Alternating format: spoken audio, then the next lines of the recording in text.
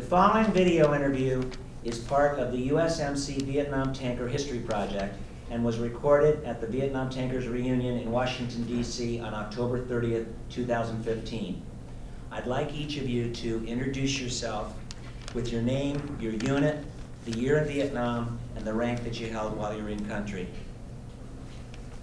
Larry Zuley, 1st Tank Battalion in 1967-68. At the time of this incident, I was a driver for Yankee 5-1 with H&S Company. I was Lance Corporal. My name is Joe Vernon. I was a PFC and a Lance Corporal in Vietnam at the time of the event. I worked for Headquarters and Service Company. I was the company clerk and then became the battalion clerk. And Jim Sefrhans and I worked together in the same office. I'm Steve Falk. I was a corporal at the time with H&S Company. I worked in the S4. I was in 0441, and that's what I was doing at the time. I'm Jack Skyler, 1st Tank Battalion, H&S Company. I was the S4 for 1 year, from 67-68, July to July. And I know a little bit about what went on during that year. Okay. Our purpose is to reveal personal insights and realities concerning the events of 6 February 1968. Each of us will share background and narrative in the events unfolded that night. Additional Marines have requested to learn more and have offered more personal insights concerning this particular event, but they did not come to the reunion this year. And so really, we cannot complete all that is already known, and we need to go someplace with it. Marine personnel involved that night and the deaths of our Marine brothers who were killed and wounded in action in that fury. Why don't you start by talking about what happened to you and What happened, my involvement as far as the activities of the evening was that I was assigned as the reaction squad leader for the night of 6 February 1968. I had a flight date for 9 February 1968. And so I had 3 days in a wake-up when these events took place. Jim Sefrhans was a sergeant at the time working in S2 as an intelligence specialist. We were friends, we'd spent a lot of time together, came to me that morning, and he and I and a handful of other NCOs shared assignments during the Tet Offensive that were changed each morning. He said, "What do you have tonight?" And I said, "Squad leader for the reaction platoon." "What do you have?" He said, "I've got perimeter security," just to double check the security in the perimeter. And he said, "Do you want to trade?" And I said, "Yes." And that was very significant, of course, because that was the end of, that night was the last time I saw Jim.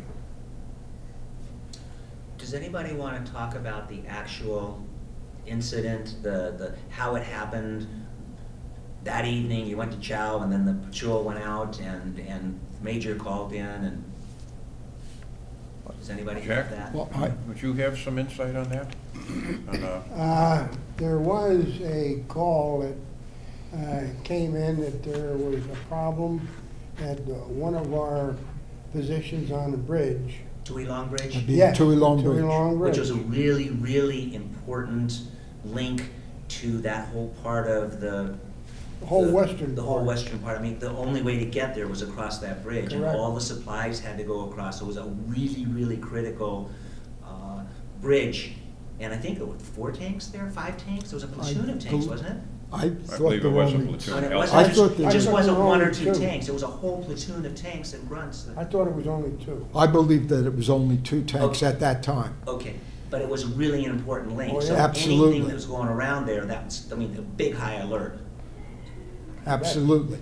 And the initial information came in with the incident for the reaction squad, came in at an early request by the Arvins, who were nearby, off the location of the bridge, but near the Ville itself, that there were NVA present there, and they requested my understanding is they requested the tanks to react to that, which of course they were not going to do.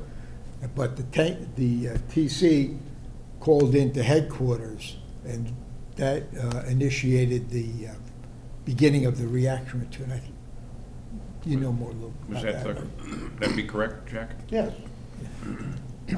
I think too that it began to be more specific from that point on, once the call came in, as to the leadership that was going to, and how they were going to react from the CO on down. How many Marines went out with I don't know. I was not a part of that when it happened. We had a few other things going on, but my point is... It was the first part of the Tet Offensive, so Yes. there was lots of things going on all Well, around things the had country, begun so- a week earlier. Yes. Yeah, January 31st or 29th or whatever. When it 29th. started. This is still stuff going on. So, Absolutely. And I think Casey's, Conwell Casey's platoon was getting ready to move up north to go to Yes. Lake City. So, so there's a lot of tension going on. Yes, that was exactly right. And we had already lost a couple of tanks. Oh. And we were trying to get as many back in the field at that time as we could, because there was a concern that they were going to be needed more than they had been in the past. And as a matter of fact, the division headquarters put some pressure on Colonel Gentili to get going. And that's what we were spending a lot of time doing. I had a lot of great guys working on that. The maintenance officer for the tank battalion at that time was Pierce, and he did an outstanding job. And the whole crew did, really. And we were very fortunate to have as many back in and out in the field as we did. So, we had lost a Bravo tank just that morning, about maybe 3 o'clock, 4 o'clock in the morning, that had been responding to a cap unit that was under attack and was ambushed. nearby. I think it might have been coming from maybe Hill 39. It wasn't close to the Tuilong Bridge, but I mean, In the area. Yeah, we had just lost a tank, and the loader was killed, and the crew wounded from an RPG came in the loader's side of the turret. And I think you should mention who that was. Jack DeCicero, who had been on our crew with the Yankee tank and had spent a year. He was TAD, 1811, TAD to supply at H&S, and then extended for 6 months to get back on a tank. And we crewed with us when he got back from his leave, and had only been out with Bravo Company for maybe a week, and when he was killed. And he was from Decatur, Illinois, and I'd known him for 8 months back at the that's where I got my tools for my tank. Yeah. So but the call from the Arvins, was it Arvins or PFs or whatever called? They said that they saw some Yes. NDA. Yes. And so then what was the next thing that happened? Does anybody remember? Like what was the next thing that happened? There were 2 trucks. Marines were gathered throughout H&S Company.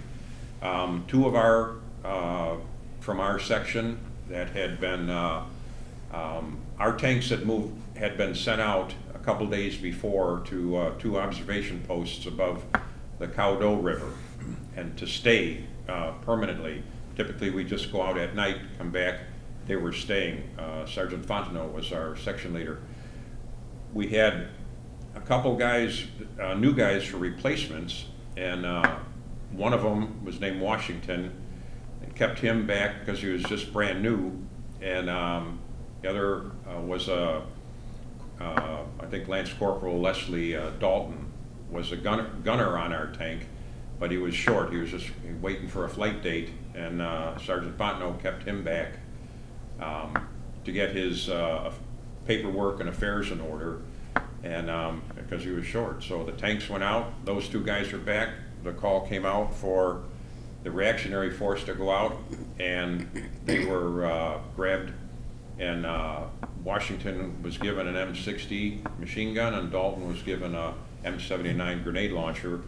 As And part of the reaction force, because they're in the rear. yeah, and everyone was going. That's where they grabbed the Motor T guys. They grabbed everyone. Well, some of the Motor T guys, Larry's earlier alluded to the fact that we don't know, none of us, and Jack, he asked Jackson, Jack didn't, none of us know how many guys went out. There was the standard Marine Corps squad appointed for that night. 9 people, whatever 14. it is. Yeah, 14. 14. Okay. 3 fire teams, a squad leader, and a radio man. That's what the standard assignment was that involved me that morning. When this thing actually happened, we know that at least double that number went out on 2 trucks, but we don't know how many others, whether it was only another squad. Some of the literature, although I'm told that the post-action report is non-existent because of other things we'll hopefully get to talk about later. But Jack, do you know what There were a couple of lieutenants from headquarters yeah, that went that's out right. too. Yes, one in charge That's right. of each. One in charge of each of those, at least squads. Now, they may have beefed up the sides of the squads too, because they went, my understanding is they went, just walking into a hooch and saying, oh, you guys, we need you now. And as they responded, this was, Well, the confusion Possibly. That's is possible. magnified because I personally interviewed all of the wounded that survived. Colonel asked me to, after getting his initial reports from Gentili and others, asked me to prepare a submission for the Medal of Honor for Mr. Sefrhans. And in that assignment, I was asked to interview all that survived. And one of my questions was, well, how many guys did we send? And all I got was stares, like, I don't know. They don't have a clue. Now, as Steve said, there are certain sizes that go out automatically. 28 guys in our reactionary force. How many more did we send? Another 20? Cooks and bakers and supply guys that just were. I didn't- well, that's who our reaction force was. Yes, That's anyway. who it is, Yeah. yeah. Got it. But You any built your additional- reactionary force as a result of who was left after guard duty, deserving of a night off, whatever, or patrol. And I had guard duty that night, and so I wasn't asked because I wasn't there. I was in a bunker. Bunker 9 was in a bunker. Jack, do you have any idea what the casualty rate was on that? I thought that it was 6, but I see only 5 listed here. For KIA? Yes. How about wounded? Well, there were several of those, including at least one of those 2 lieutenants. Lieutenant Harrison was one of the 2. Yeah, he got- he was he my was- boss. And he got a Purple Heart Right. that night. Our tanks were out on the hill. We didn't know what was going on, and because You were up at the location? we were No, out he on was out. two observation Yeah, posts. VOPs. You were And, out there that night? Yeah, we had been there for about a week. We had fired H&I for a number of nights when we were out there. We'd been resupplied with ammo. They'd bring, periodically, they'd bring a chow truck out with a hot meal for us. But we actually had a bird dog fly over and drop magazines rolled up and a carton of cigarettes on us, because we'd been sitting out there for a week. And he'd fly over every night and evening, and then this one evening he came over just right over the antenna, and the window opens up and out comes this bundle of magazines rolled up. But so we'd been sitting there. We knew there's a lot of radio traffic. We knew something was going on February 6th, but we'd been stuck on this hill for almost a week. And then I was about maybe a day or two later, a chow truck comes out, and Sergeant Fontenot was on it, and Leslie Dalton, our gunner, was out there, and he was coming out to relieve Dwayne Stanley, who was our acting gunner, because he had R&R to get ready for. So the truck brought Dwayne Stanley back, and Leslie, he come off the truck, and they brought chow out. And of course, everyone's interested in getting some chow, and Leslie just walks right past. Just doesn't say anything, which wasn't his nature at all. He was a real nice guy. I'd been crewing with him for 8 months, and he was from Virginia, and just a nice guy. And he just walked right past us all and never said nothing. And I'm like, something's wrong. So we went into our little tent that we had there with some sandbags around it, and just sitting on a rack. And so I went in there and asked him. I said, "You're not, chowing down or nothing?" And he just sat there, and I said, "What's the matter?" And he said, it was bad.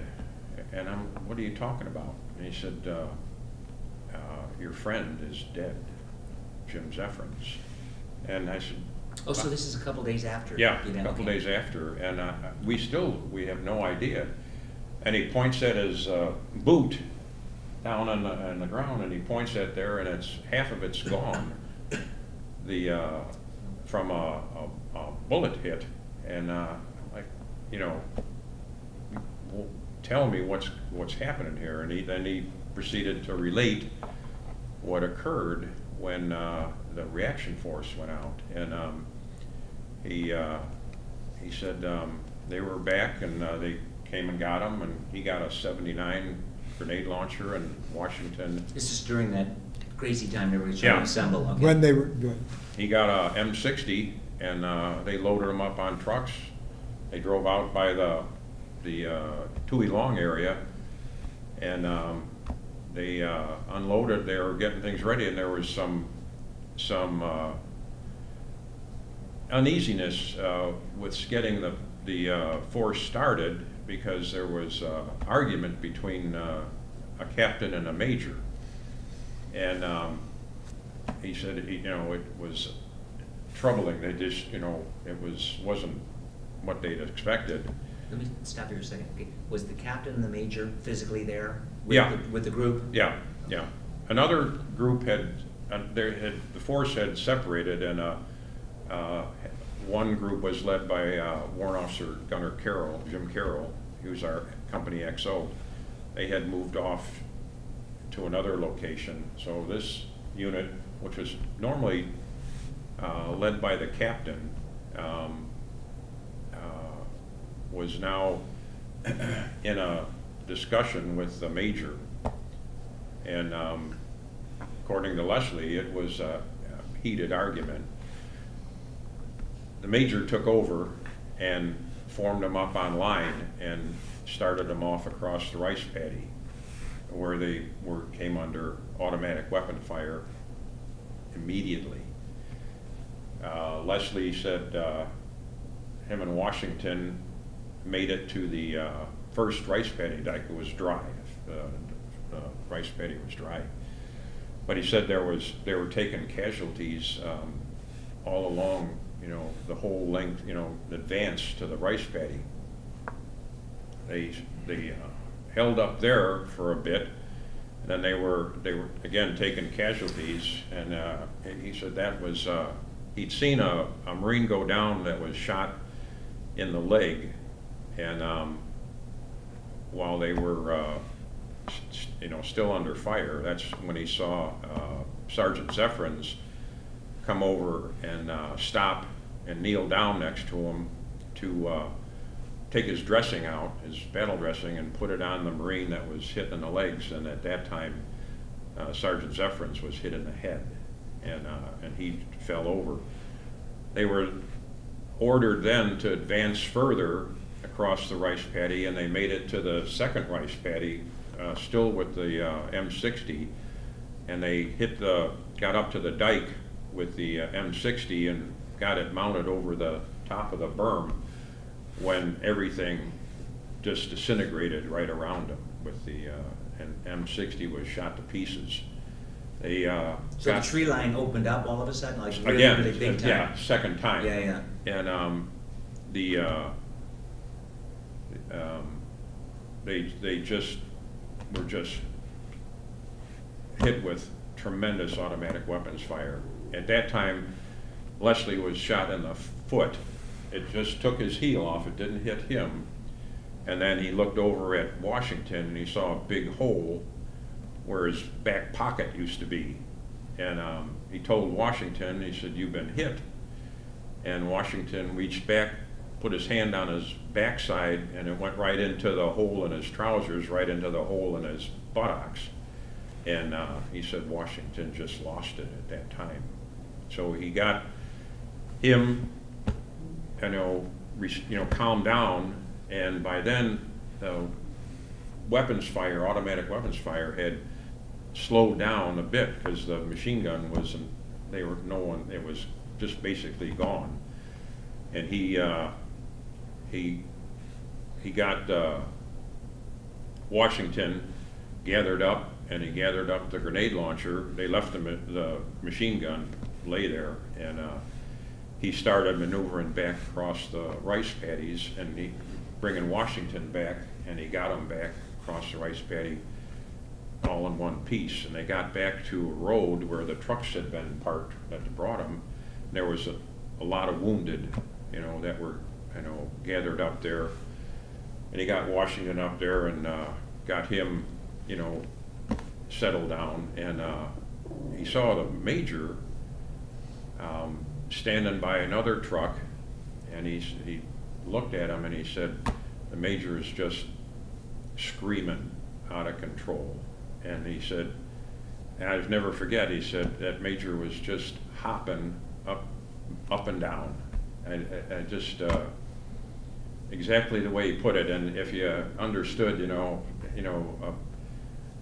way a guy, he talks slow and but he deliberate, and he said that he was just hopping, and it's like it was out of control. And the major saw him there, and he come running over to him. The major did. To Leslie, and major told him, and he's telling me this, he said the major told me to give him his grenade launcher. And he said, "No, I'm not." And he said, he put his hand on his pistol, and he said, "Give me the grenade launcher." And he said, "I'm not giving it to you." And he pulled his pistol out and put it to his head and cocked it and said, "Give me that grenade launcher." And he just tossed it at him, and the major was gone. Charging in the battle again? Or He didn't know where he went after that. disappeared? So Dalton's got his 45 on him, and there was a lot of wounded, and he started looking at wounded, and then there was guys still out in the field that were wounded, and he and a couple other guys went out, started bringing wounded Marines back. And he said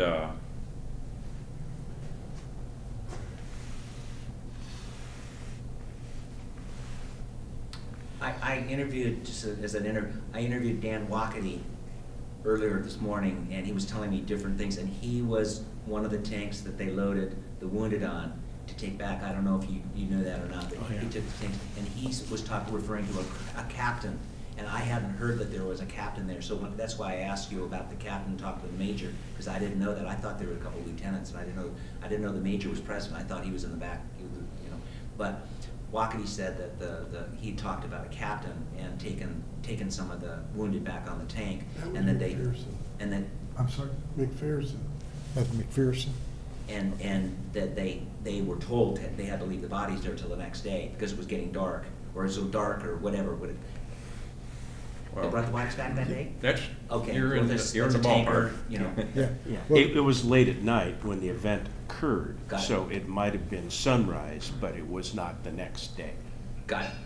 Got it. So, Leslie, he said, him and a couple other guys went out, and they went up to Sergeant Sefrhans and to bring him back. And you know, I always remember it. He said, you know, the other two guys got a hold of him on the side, and he said his head wound was very, very bad. And he said, held him by the neck as his head was so bad. And he said, I was careful with him Respectful. Yeah. because I know he's your friend. And he said, I could feel his veins in his neck pounding in my fingers, but his brains were running in between my fingers too.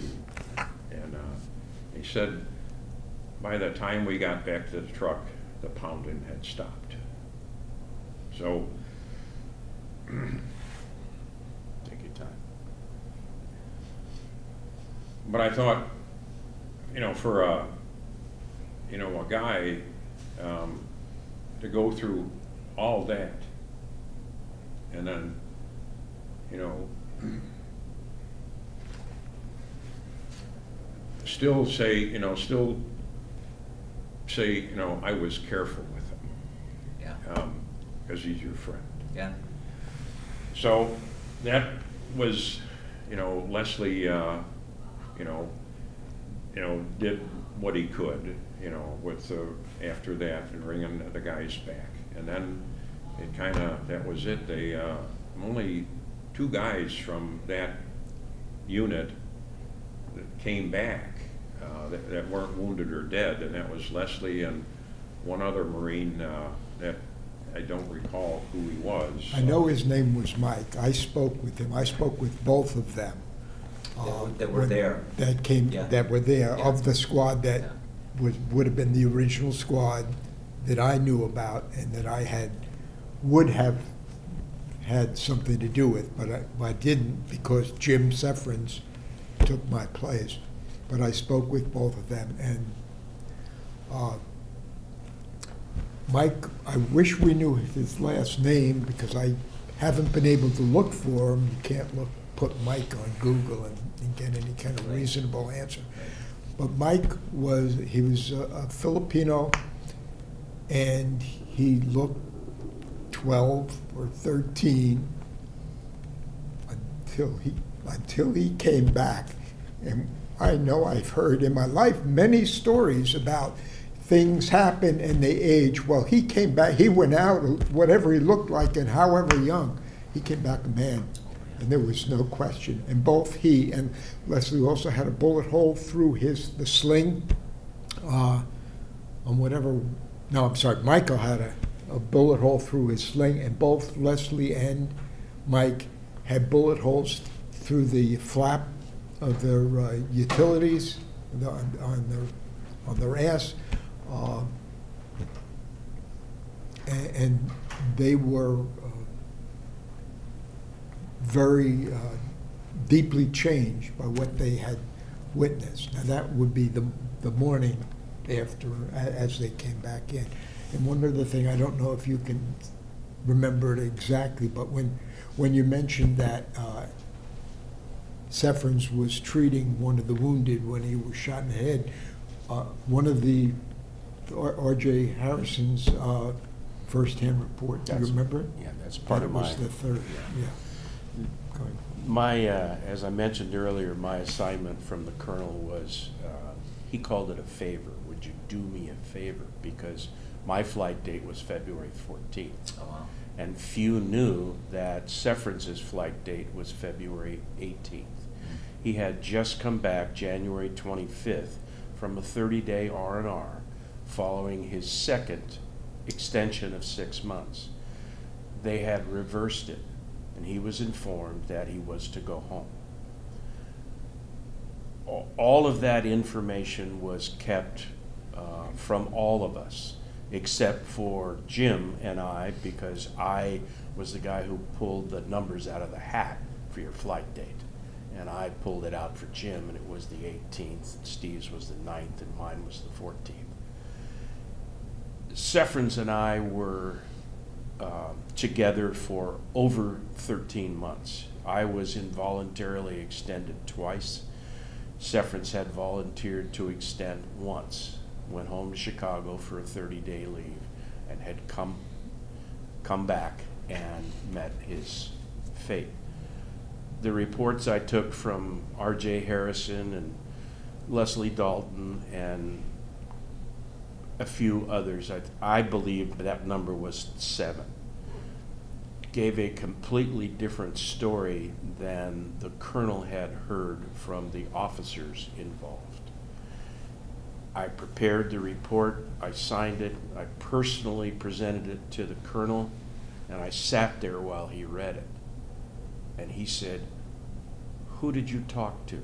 Because this is not the same information that I was given." Sefrhans got up, went to the aid of a wounded Marine. Sefrhans was a big guy, strong as a bull. Put the Marine on his shoulder, got him to safe haven. Went back, got a second. I'm getting goosebumps. Okay? Went and got. This is the eyewitness accounts from the enlisted men. Absolutely. Yes. Okay. And officers. R.J. Harrison was a lieutenant, Okay. first lieutenant, and he was the legal officer for 1st Tank Battalion. Okay, and I worked directly for R.J., and he too was a great guy. We can't find him or he'd be here. I had numerous accounts, including Dalton's, of the Major's involvement. The weapon that was taken from Dalton was for his own protection, not to charge the field. He never went back in the field. However, Sefrhans's form and my submission was altered after the fact. The colonel was given, the major was given a Silver Star, and Jim was downgraded to a Bronze Star. And it has haunted me my entire life. I didn't find out until another returning Marine called me at my home in California and said, "Your report got changed. Major got a Silver Star. They downgraded Jim after he saved at least 2 Marines, 1 ARVN, and was at the aid of a wounded Marine when he took 1 round in the head."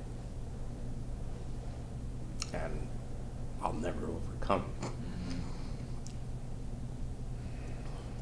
Jack, did Yeah. you hear Yeah. any? Oh, yes. Yeah, Jack knows stuff that we Yeah. wouldn't otherwise Maybe know. Further the story.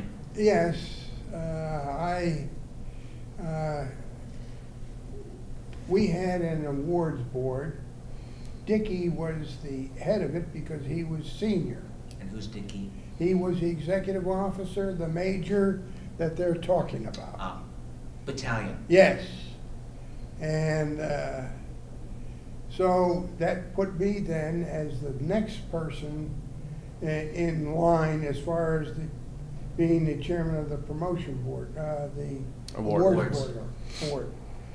And the night of the issue, I had one of the staff NCOs that had been out there and had witnessed exactly some of these things. He witnessed the major taking. 779. Yeah. Oh yeah. And he came to see me and he said, "You've got to stop that." He said, "You're going to be the awards board." And he said, "You have to go to the colonel and tell him that you have to stop this from happening." Well, I did go to see the colonel. And as soon as I told him about these incidents, and I said, your staff NCOs came to me to have that stopped. And he said, it's already gone forward. He said, I'm not going to stop it, it's already gone forward. And at that point, I think the messenger was the one that was going to get it. He was upset. As he should have been. It's Embarrassed. a horrible disgrace. Embarrassed. Horrible disgrace. Well, things went on later, and there is a member of this group and the other group who just happened to be in the officers' mess when it was being discussed on the other side of the divider that night. And the colonel mentioned to the people who were involved in that of the staff having gone to me. And he said, you know, I don't know what he's going to do with it. And another major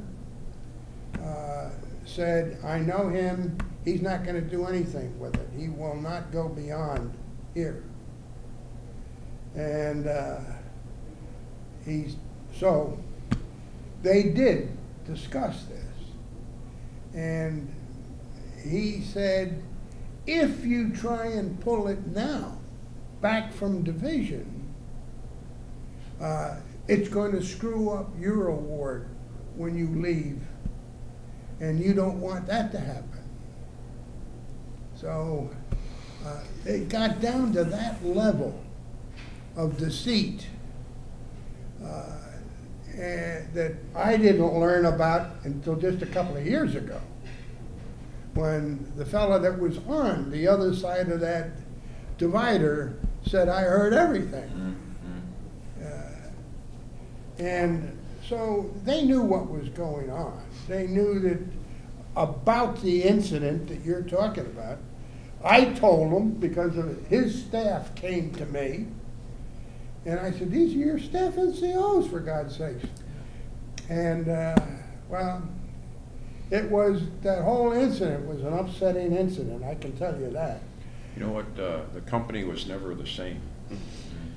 I was there February, March, I left in April, and it was just empty. And, you know, And we're still empty. you know, well, you're talking to others too, and it just doesn't go away. Yeah. When the Silver Star was presented, At battalion? off battalion, because I was the next senior, I had to stand out in front. And I can't tell you how I felt. I didn't want to do it, but I had to. You're a Marine?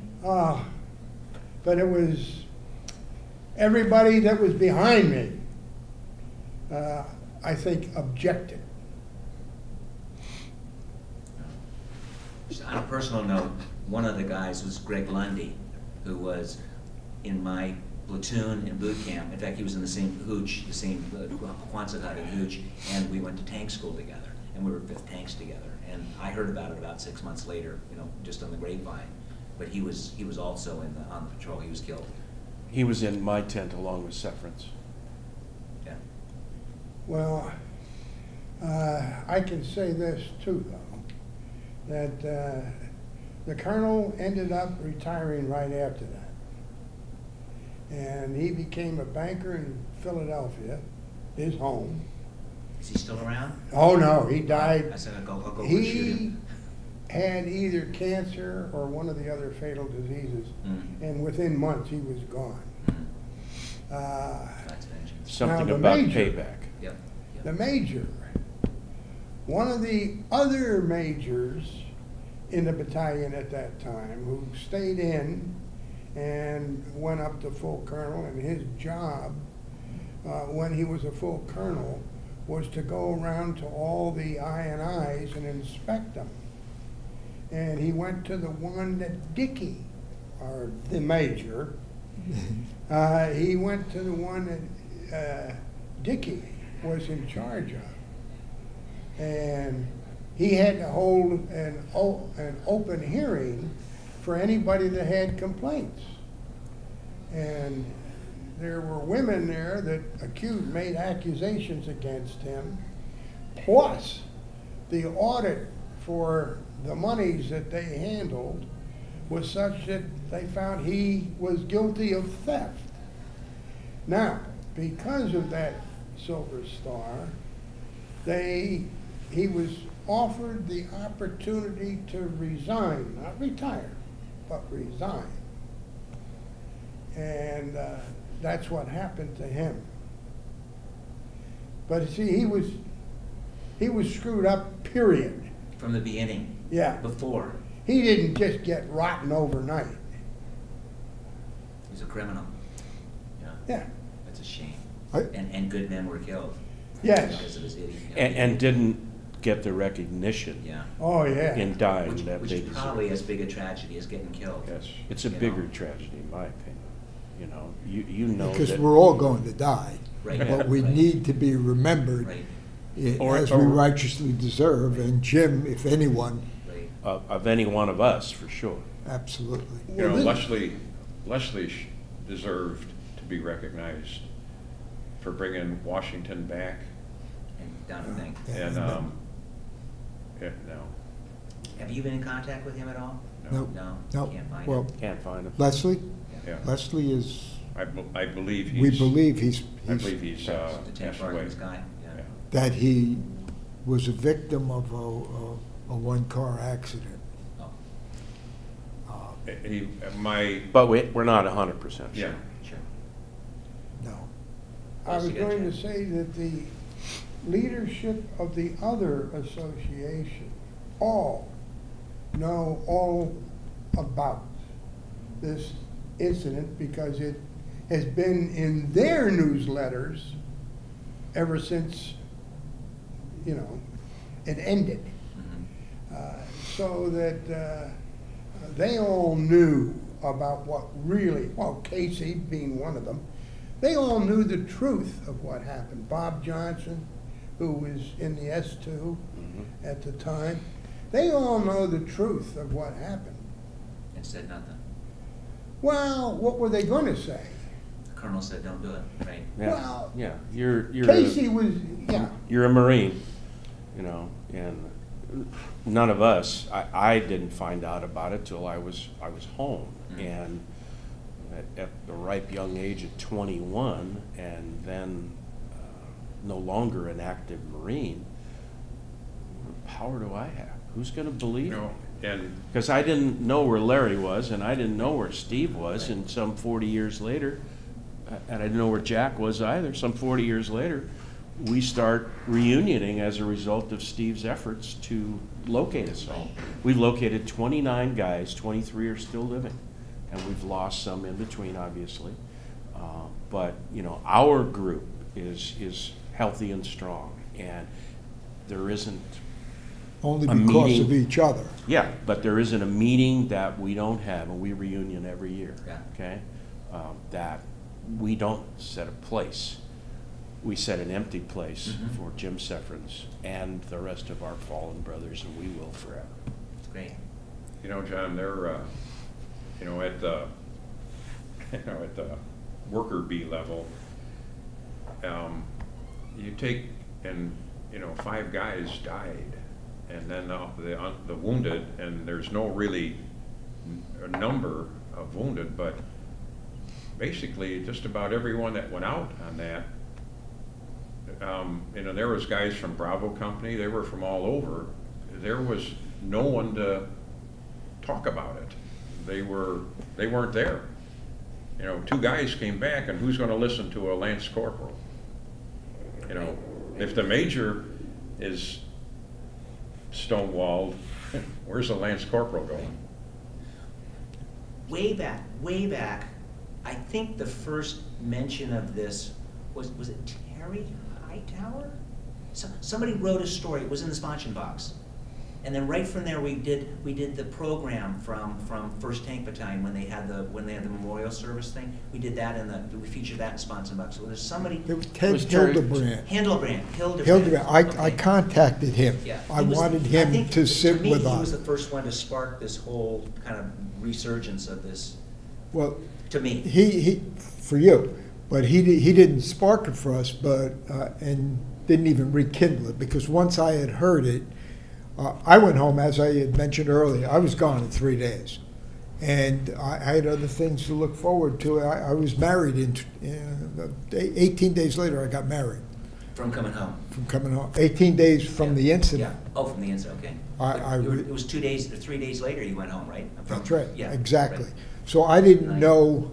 I knew the crap that happened. I knew that our brothers had died. I knew of the original 12 guys that. If it hadn't been the Tet Offensive, if it hadn't been the NVA, if we were called down on something else, they likely would have gone out, because we usually did, even without an officer. Those starting with that 14, 2 guys came back that night.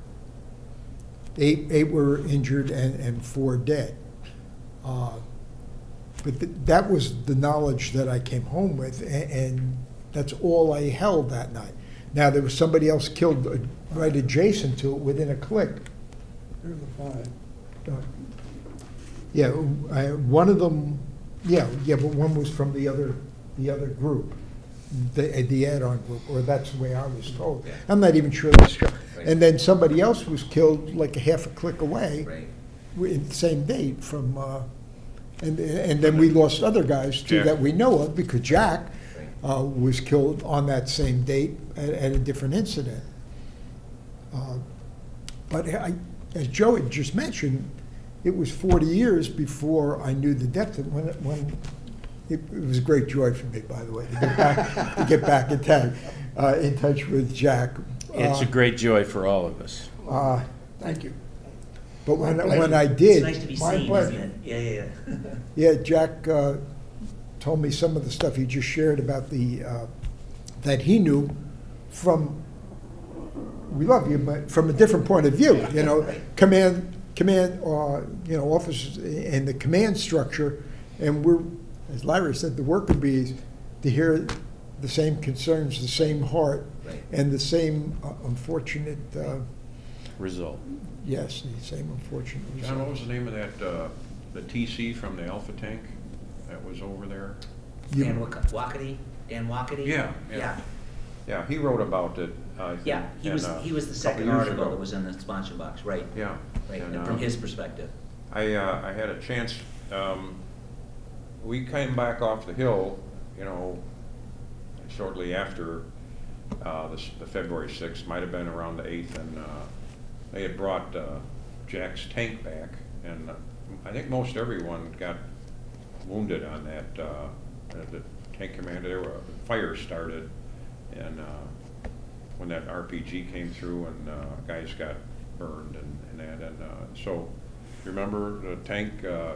Anyway, they needed to offload the ammo, and so they could weld up the hole, and had to get the ammo off. So me and Joe were up there, and some other guys, and it was closed, and we opened up that hatch, and it had been closed for days, and it was really, yeah. So, and before anyone could go in there, we had to clean up the blood and the tissue, and from that, and Body parts.